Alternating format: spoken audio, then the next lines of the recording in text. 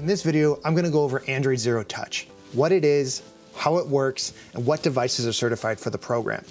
In a future video, I'll dive into the console to help you guys understand how to actually use Android Zero Touch and integrate that with your MDM.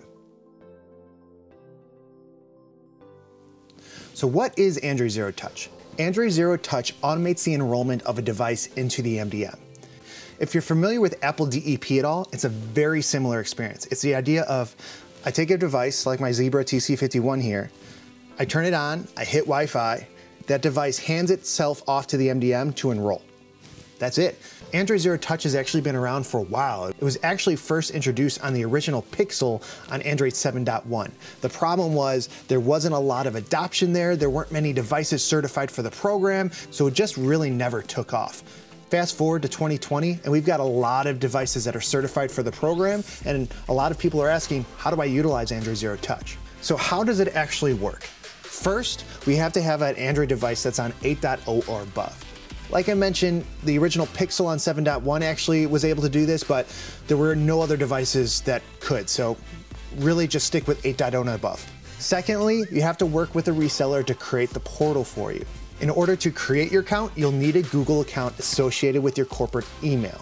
This cannot be a personal Gmail. I'll link below steps from Google on how to associate your corporate email with a Google account. So once you have your Google account associated with your corporate email, hand that off to your reseller. Your reseller will need to create the portal for you.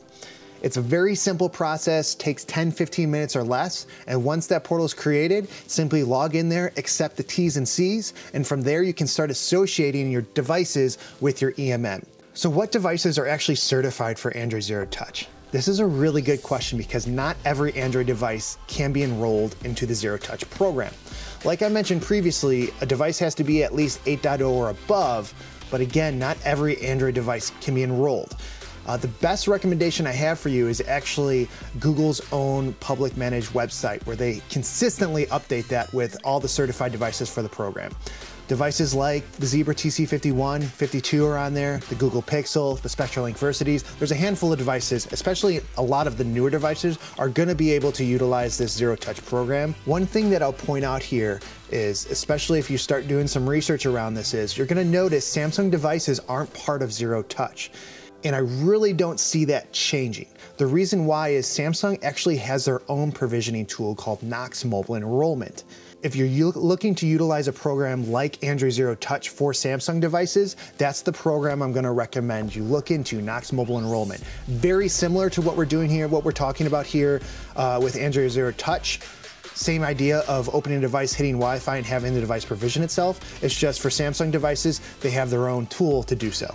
So I hope that was helpful for you in the future. Again, I'll have a video that will dive into the accounts and help you understand all the different layers there. But I hope this gave you a really good understanding of what Android Zero Touch is and how we utilize that and what type of devices are part of this program. Have an awesome day.